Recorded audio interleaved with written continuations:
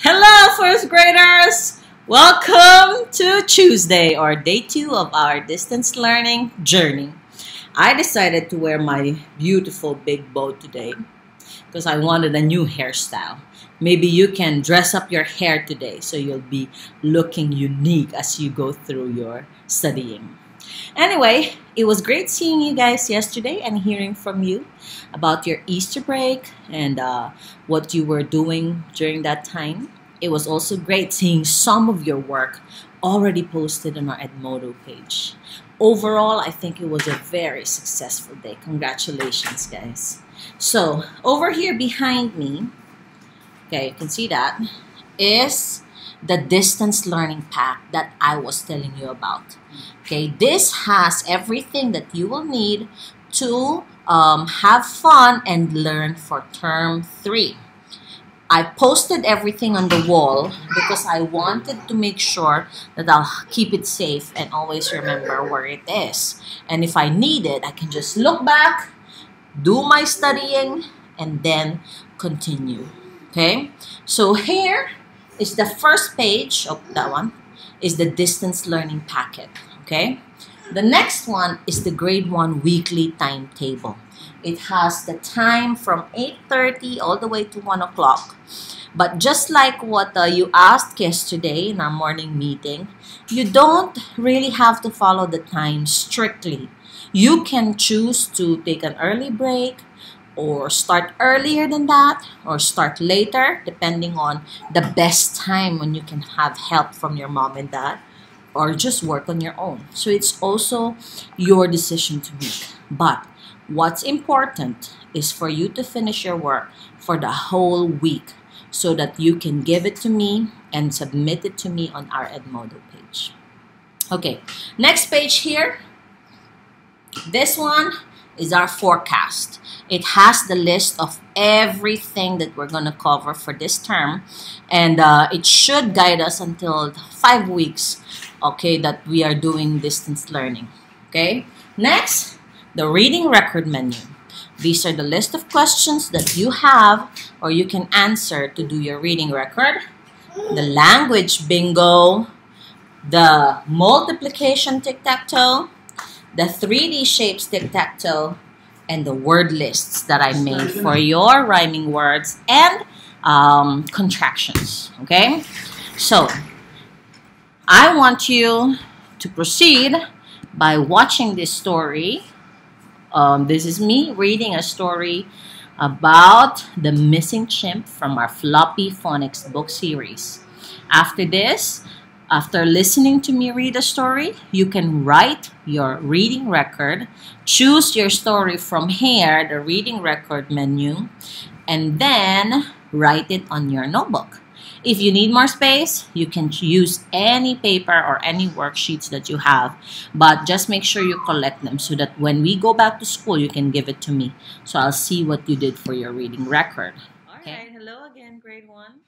Today, I want to read the story about the lost chimp. This one. It's still from our Floppy Phonics book, and this is created by Roderick Hunt and Alex Brichta. The Lost Chimp. Kipper had a lot of soft toys, animals. He kept them on a shelf in his room. One night, he put them all in his bed. "There's no room for you," said Chip. "I will just fit in," said Kipper. "With all the animals next to you, it will be hard to get to sleep," said Mom. "But I will," he said. The animals took up a lot of room, but Kipper fell asleep. "Come and meet my gang," said little Ted. Mm, mm. "This is Amanda the panda and Casper the camel," said Ted. "How do you do, Linda and Imp? And this is Matilda the mink, Fred the frog, and Thelma the owl," said Ted. Let's go to the big oak tree and have a picnic, said Amanda. What fun, said Kipper. We can have a sandwich, said Thelma. And I will have some toast and milk, said Casper.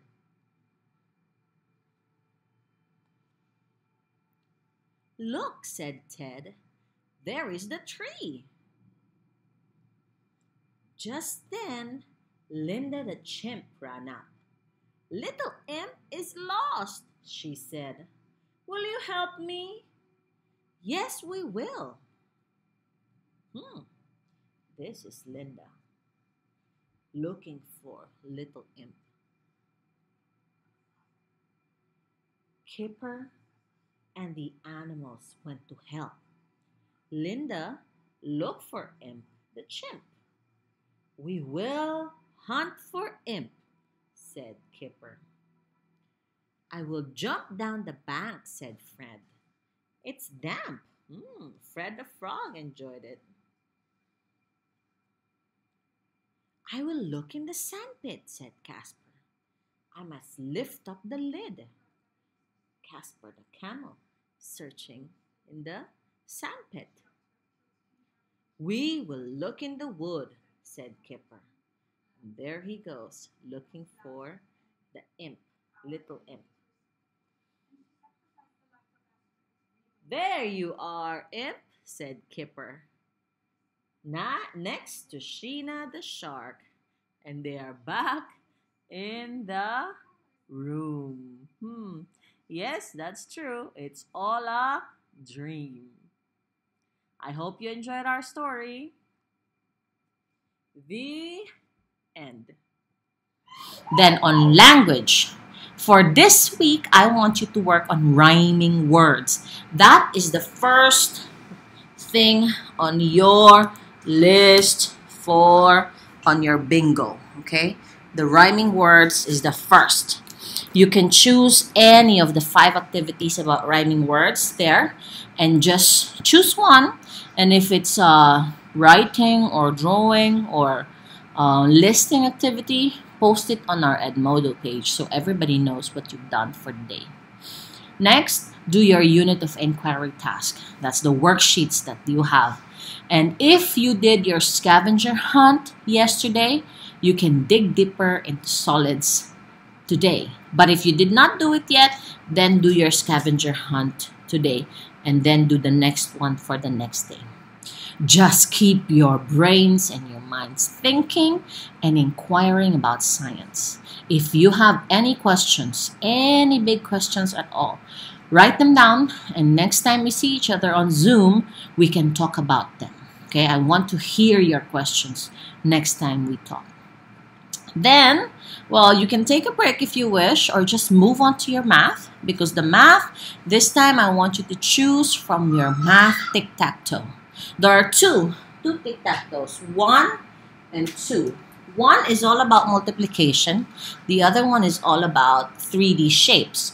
I want you to start on 3D shapes this week, but because that's the one that I wanted you to do.